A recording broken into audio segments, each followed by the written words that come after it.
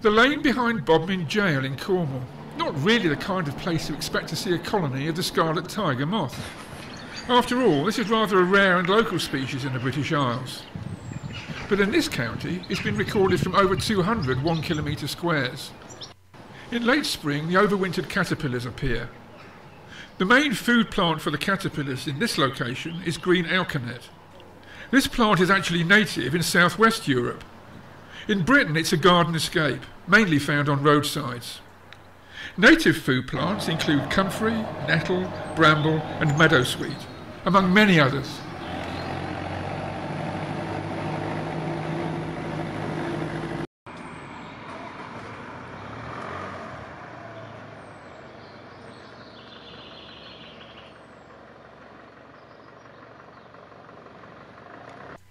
This one's feeding on bramble, also known as blackberry.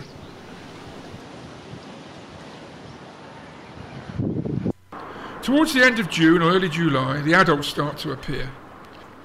The males spend much of their time fluttering around looking for females. This is tiring work, so now and again they take a rest for a few minutes. Then off they go again for another bout of energetic searching.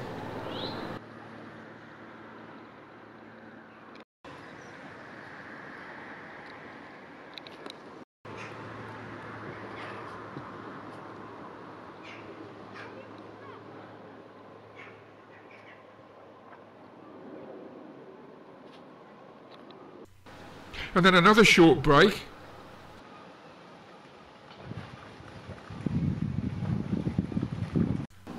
What he's looking for is a female resting out of sight under a leaf.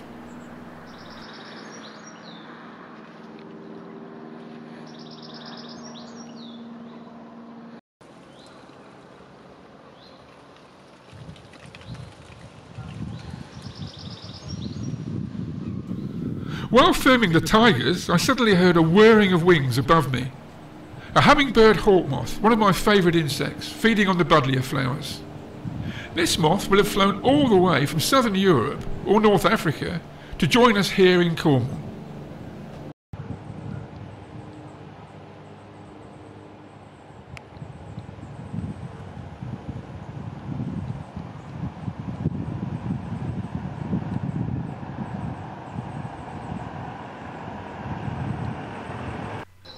Unlike most moths, both the hummingbird hawk and the scarlet tiger are active during daytime.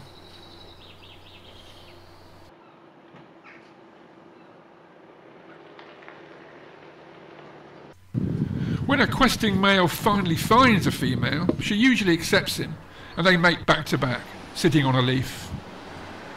And just to remind you, all this spectacular action took place right here, just behind the jail.